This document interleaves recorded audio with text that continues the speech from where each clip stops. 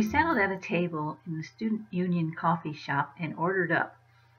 While we waited for the food and drink to be delivered, the professor sighed and rubbed his eyes tiredly.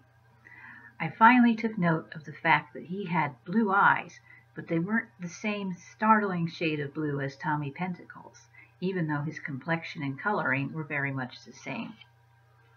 I found myself wondering to myself, is this really Wishes and Tommy's father? The professor startled the living daylights out of me by responding, "Actually, no. Tommy's surname is Green, although he is like a son to me. And as for Wish..." I gulped and thought, my God, telepathy? Outwardly, my response was a little more circumspect.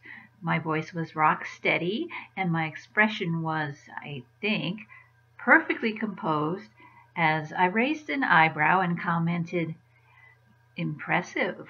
What else do you do?" His responding smile was frank and warm and a little relieved. "I'm pleased that overt evidence of mental telepathy doesn't alarm you." "Who, me?" I ventured a laugh. It came out sounding a little strained. Actually, I probably should be a little weirded out, but considering what I've been through for most of my life, I think I'm a little past freaking when something paranormal happens.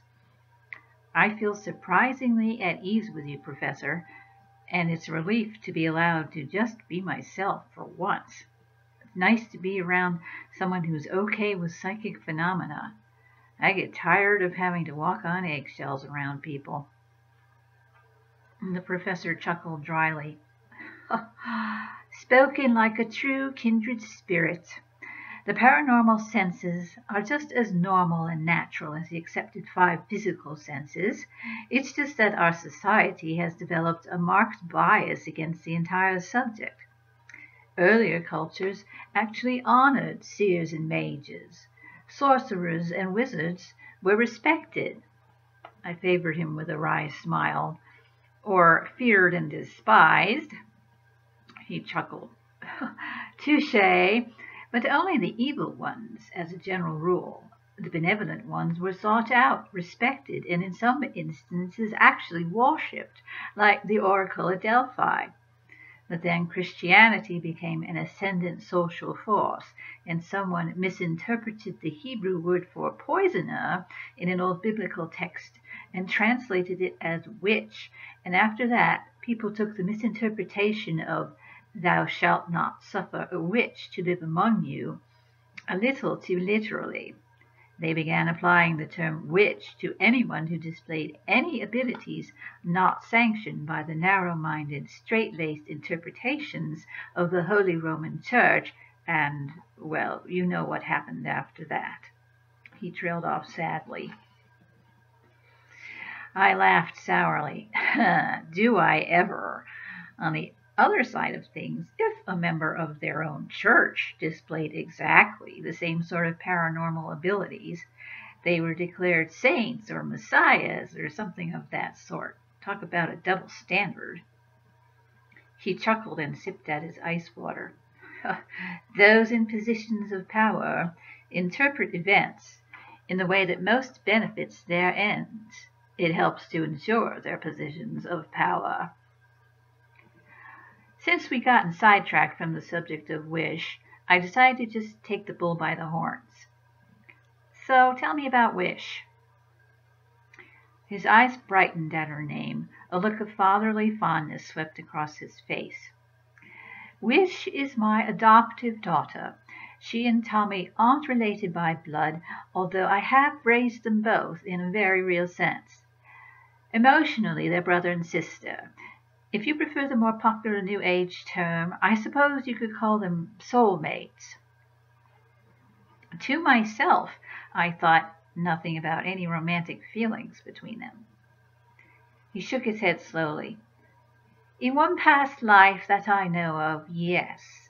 In this one, no. In this instance, the word sibling is far more applicable. I winced a little. That's going to take some getting used to." He smiled faintly. "I know.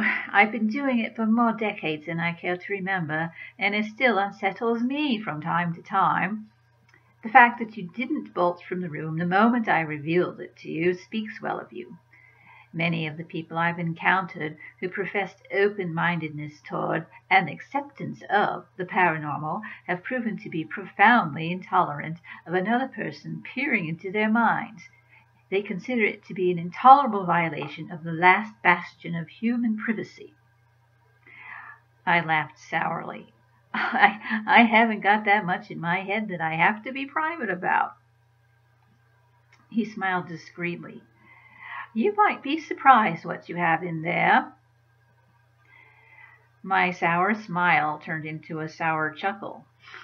Who'd want to peek in on erratic and uncontrolled precognitive dreams? That set off another train of thought. As long as we're on the subject, I had dreams about Wish and Tommy before we met for months on end. He smiled again, this time a little strained, as though he were treading on risky ground and wasn't sure just how to proceed.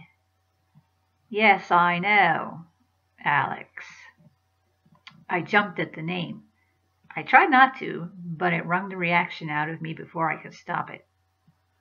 "Why do all of you call me Alex? Is it some sort of an in-joke?" Again, that gleam showed up in his eyes, part elation, part hope. For the second time in less than an hour, I'd hit upon something important here. I felt a sense of triumph and, at the same time, a sense of foreboding. He sighed, started to say something, and the waitress chose that moment to arrive with our orders. He glanced up at her pointedly, then turned back to me and murmured, "Forgive me, Wren, but now is not the time for that sort of thing. Some matters are best not discussed in public, and there are types of information like this that are best presented in the proper time and the proper order, no matter how eager the student might be." For the remainder of the encounter, he made it a point to call me Wren, and while he answered a few more of my questions, he put most of them off, promising that I learned what I needed to know when the time was right. Too much information too quickly can overload even the most receptive of minds and initiate the emotional equivalent of a computer crash. Naturally, a large part of me was wildly impatient and wanted to know everything now, but an even larger part of me realized the truth in what he was saying and held me in check. We talked for almost 3 hours before we finally parted company. As he left, he promised me that I'd receive the information I needed as I was ready for it. Of course, it wasn't properly satisfying to me to leave it at that, but I didn't have much choice. He was scheduled to give another lecture in London the following day, and if he delayed any longer, he'd either be late for it or so jet-lagged that he wouldn't be worth, as he put it, a brass farthing. So reluctantly, I said goodbye to him.